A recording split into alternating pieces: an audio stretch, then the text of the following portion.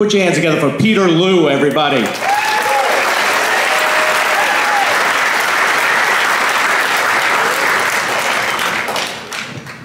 Hello, Bradley Theater. Oh, this is so nice. This is nice. Guys, we ready for some more comedy, people? All right, just the bottom floor, that's fine. That's good, guys. I came in from Boston today. Thank you. Yeah, I'm from Boston. I know it's hard to tell because, you know, I don't talk with a speech impediment.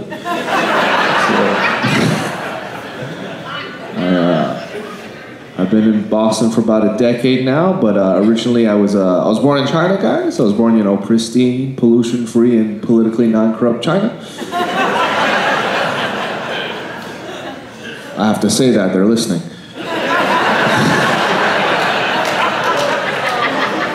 With weather balloons, apparently. You guys caught that? Yeah. They like shot it down after like a whole week, and then dudes were celebrating. That's hilarious. That would be like if you came home to your wife fucking another man, and before you shot him, you're like, oh no, please, finish.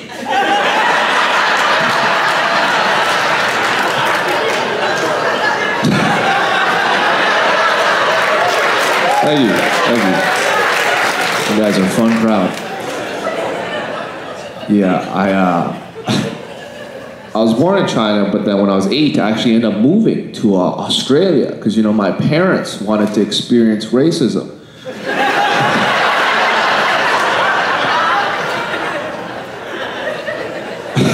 I was nervous about moving to Australia because, you know, I didn't speak any English, but then I got there and I was like, oh, neither do they.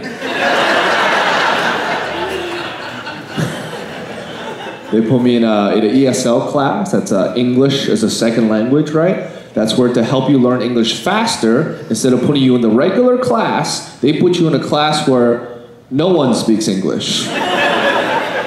Just me and a bunch of foreign kids, they're like, English, figure it out. It was like me, an Indian guy, dude from Pakistan, guy from Hong Kong, and a dude from Philly who actually spoke English. Just not with the right accent. He was like, hello. And they're like, it's pronounced g'day.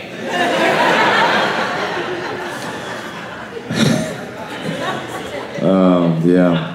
From Australia, I ended up moving to New Zealand, and then from New Zealand to here. Oh, thank you. Yeah, and when people find out that I, you know, move around a lot as a kid, they're just like, oh, was your family in the military? I'm like, no, they were indecisive.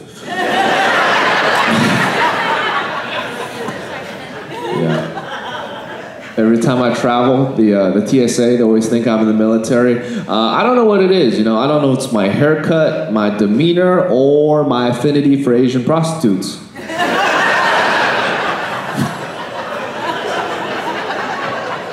2 tours in Thailand. Thank you. No PTSDs, just a couple STDs, you know. No need to thank me for my service. I was honorably discharged.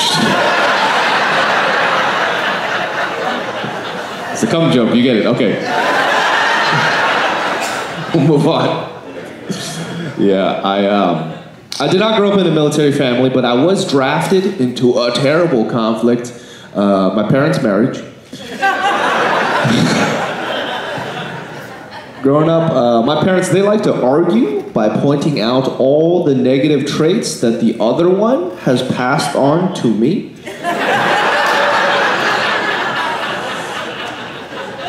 Like, my dad will be like, your ingrown toenails are the reason why your son can't walk straight. Someone feels it right there, okay.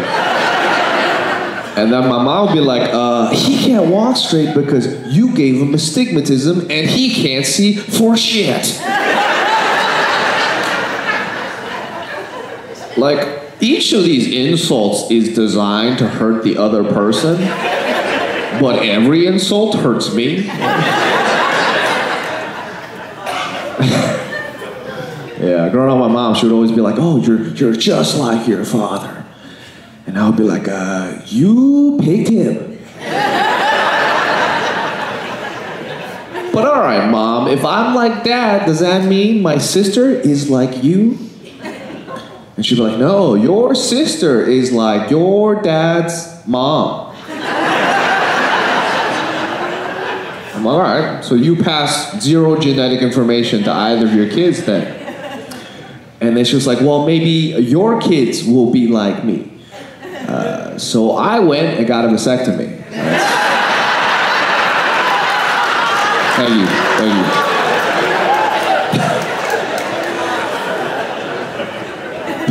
you. She's like, you can't do that. You can't just run away from your problems. I'm like, actually, yes, I can. And I would have done it a lot faster without these ingrown toenails slowing me down.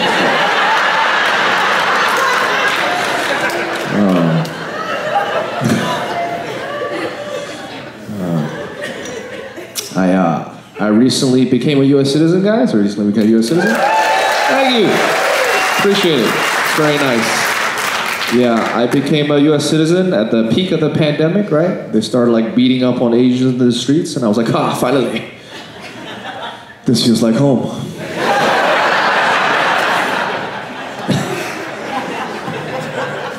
Yeah, I was worried for my parents a little bit, because, you know, they were like beating up on old Asian people, and it was all sorts of people, like white people, black people, brown people. And I didn't think that was fair, right? Because if anyone deserved to commit violence towards old Asian people, it's young Asian people.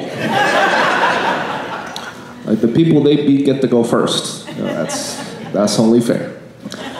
A lot of organizations at the time, they were like trying to combat a lot of the attacks by handing out whistles.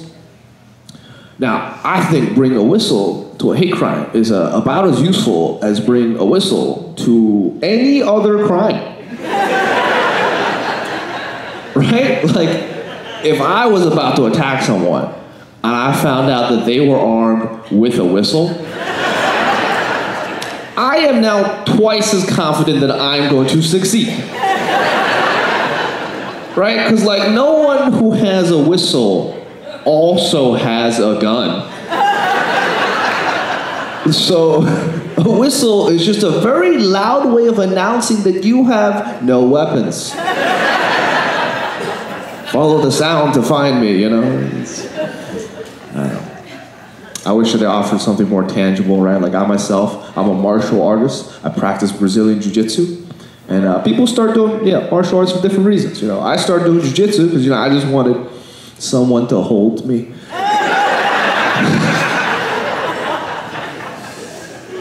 My coach was like, at the end of the round, you need to let go. I'm like, come on, coach, 5 more minutes. I am barely hard.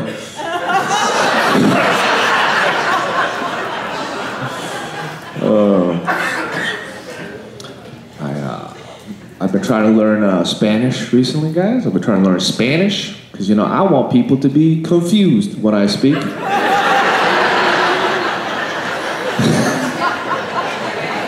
Just like, what kind of minority are you? North Mexican. That's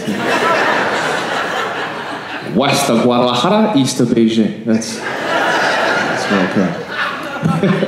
Well, someone knows their geography. Okay.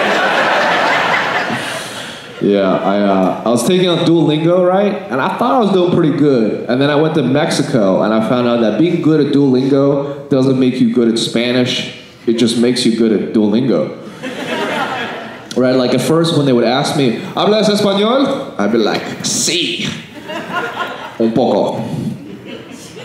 And then halfway throughout the trip, I had to change it to a, poquito, muy poquito. And then by the very end of the trip, I was just like, no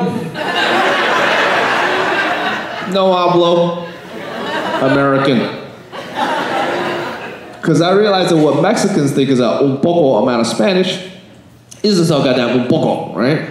Like, I would say I speak a little bit of Spanish, and then they would go off on like a 10-sentence tirade, like Pitbull at a reggaeton concert. And I'd be like, hey, Mr. Worldwide, I have no idea what you just said. When I say a little bit of Spanish, I mean I know numbers, colors, some fruits, you know? The chorus to Despacito. You know? And I have the ability to ask questions and not understand the answers. That's where I'm at. Yeah, I don't know. My buddy came up to me and he was like, oh, how many days are you on Duolingo? And I was like, oh, 200 days. And he was like, oh, cool. What palabras have you learned? And I was like, what's a palabras? He was like, words. I'm like, they don't cover that in the first 200 days? We've been really focused on apples, what color they are, and how many has Juan eaten. Tres. Juan ate tres manzanas rojas. Those are the red apples, yes, thank you. I feel like the app, Duolingo, it doesn't teach you enough conversational Spanish, also doesn't teach you any slang. Like the word that I learned for jacket in Spanish is chaqueta, right? Chaqueta. But then you go to Mexico, you find out that's slang for to jerk off. I'm like, So I've just been going all these coat checks. Asking for hand jobs?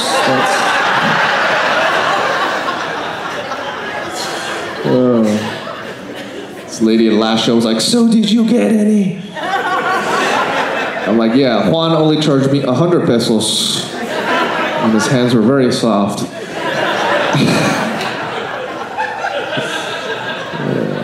There's one person laughing. It's a great laugh. I love it. Just keeps going.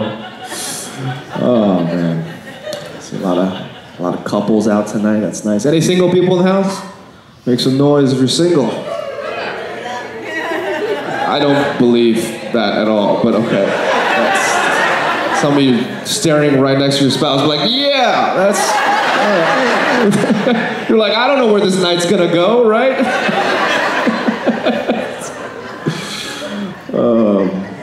I've been reading up on the psychology of dating. It's very interesting. Apparently, we tend to like look for people with like similar traits to that of our parents. You guys know this?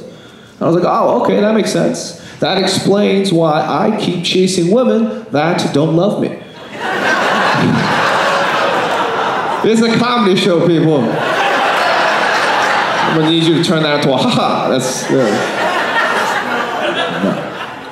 because I think I tend to look for the opposite, you know? I tend to look for women that are kind, supportive, haven't fucked my dad. That's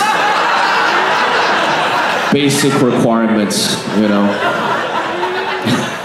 This guy's like, yeah, I'm with you.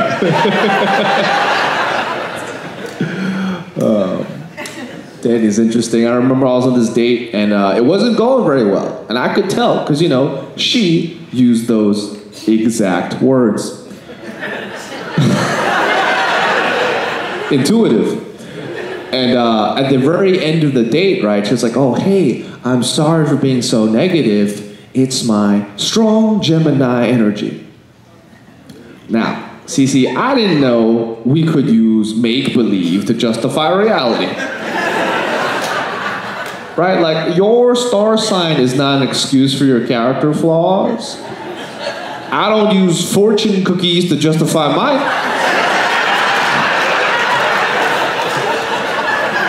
Just like, oh, I'm sorry for being so salty all the time. It's my strong soy sauce energy.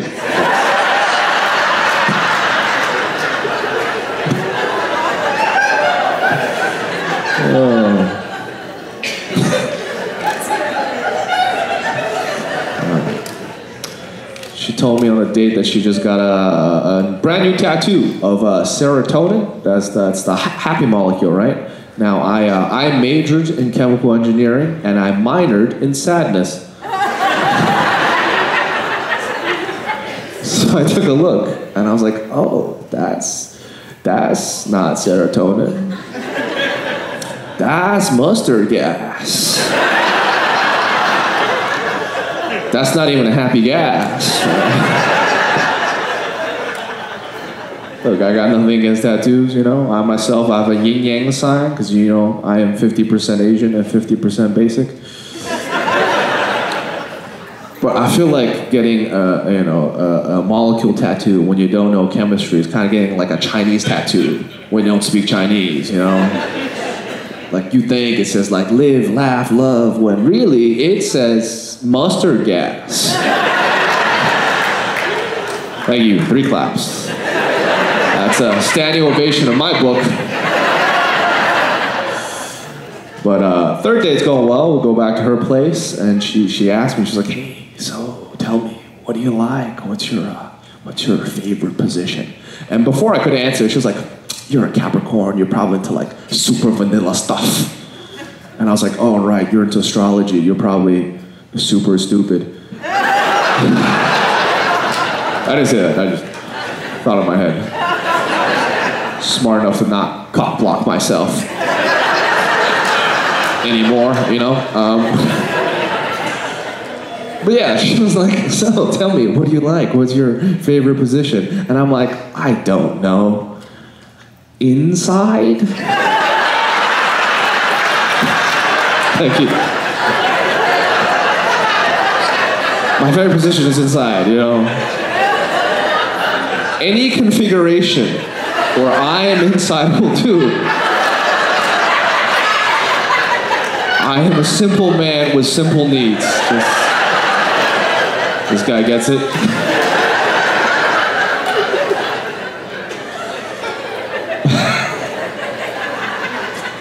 But then she was like, okay, well, just so as you know, I like hair pulling, choking, and cock slapping. I was like, oh. You really are Gemini.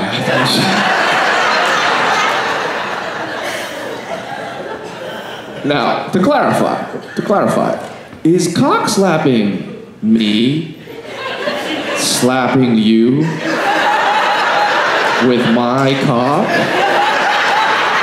or you slapping my cock?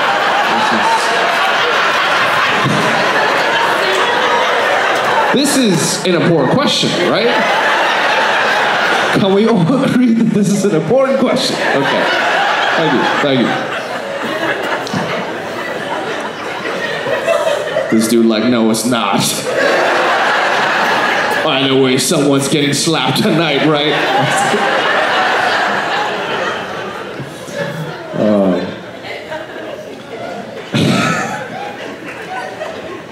No, actually, she was like, neither is me slapping you with your cock. I was like, I don't think I have enough cock to make that work. Not that I'm bawang, it's just my face is so far away. Also, let's be real, if my cock reached my own mouth, I would not be here right now. Thank you. Oh.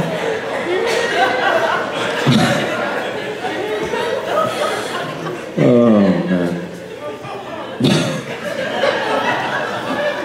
Yeah, I just got a new girlfriend, guys. Just got a new girlfriend. Thank you. Yeah, I got a new emotional support human. That's what I got. She's Tibetan and I'm Chinese, so every time we have sex, the Dalai Lama sheds a tear.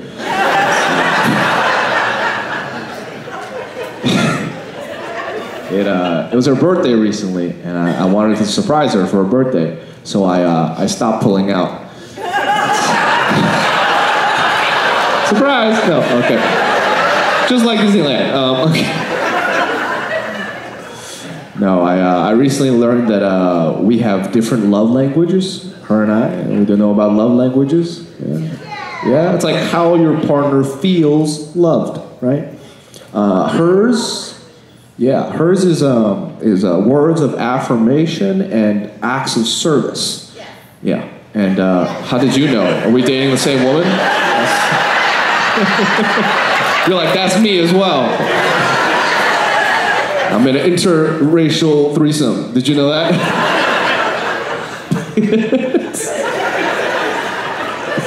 But yeah, hers is words of affirmation and acts of service. And mine is physical touch and blowjobs. And gifts. If those gifts are blowjobs. And words. If those words are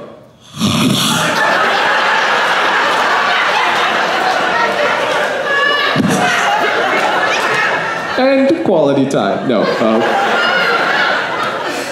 Hers is words of affirmation, right? So every time I say I love you, she'll be like, tell me why. Yeah, some of you are guilty of this. And I'll be like, oh baby, it's because you're so loving, you're so caring, you're so supportive. But then next time she'll be like, tell me why, but in different words. So now I'm out here reading all these thesauruses, brushing up on my synonyms. Right, just like, oh baby, you're so munificent, genial, eleemosynary. Feels like I'm prepping for the SATs again, you know. I think it's bullshit that, you know, I have to learn all these new words, but she can just give the same blowjob. No update in technique. She doesn't have to read a book. Who loves who more really, you know?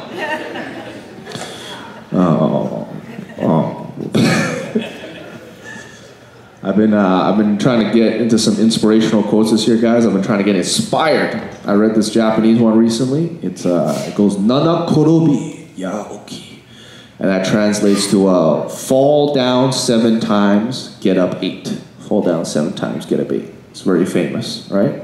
Now the Japanese, they're very persistent people, and you can tell by their proverbs and their war crimes. What, are you gonna deny it? Okay. I didn't know there were Japanese people in Putnam. But yeah, very persistent people, but they're not very good at math, unlike the Chinese, the original Asians. Because that saying should really be, if you think about it, it should really be fall down 7 times, get up 7 times. Right? Like you fall once, you get up once, you fall twice, you get up twice, you can't get up more times than you fell. That's like saying fall asleep 7 times, wake up 8. Like, unless you're taking shrooms, you can't wake up when you're already awake. Or it's like saying jerk off 7 times, come 8. Go to Taco Bell 7 times, get diarrhea 8, you know. I suppose that last one is theoretically possible. I just think it's so funny that over all these centuries, they were like, oh, that's a great saying, that's a great saying. And not a single person was like, hey, should we maybe like check the math on this one, you know?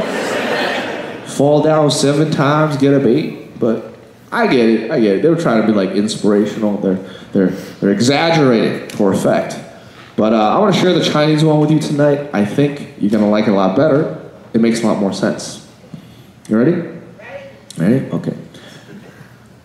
Don't fall. Thank you.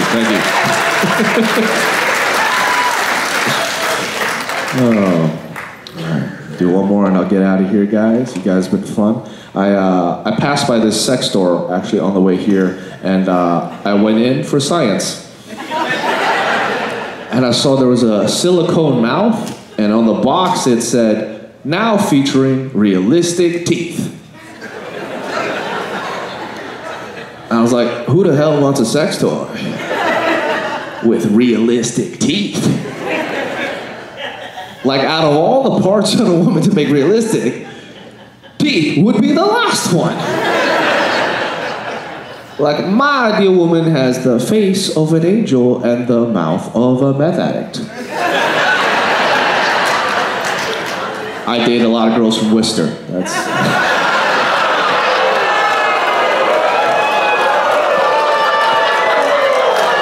Oh, couple oohs, couple boos. Okay, cool. I don't know. I just feel like they're making these things too realistic in like the wrong direction, you know? Imagine if they made like a realistic pocket pussy, you know? So realistic that for 5 days of the month, you can't use it. You gotta get an ice cream and a heating pad, you know? Periods, okay. No, it's weird. It's weird. Have y'all noticed that like male sex toys are just like female parts, but female sex toys are like super upgraded versions of male parts? Right? Like y'all get these mystical fantasy dragon cocks. These 5-in-1 Swiss Army dildos. That's not fair. Because guys, we just want you the way you are, you know? But in plastic. But women, you're like, no, we're gonna need that turbocharged with Bluetooth and a tsunami setting. I feel like it kind of like mirrors dating preferences, right? Because women, you're always looking for a guy with like features and upgrades. And guys are just like, yeah, this one has teeth.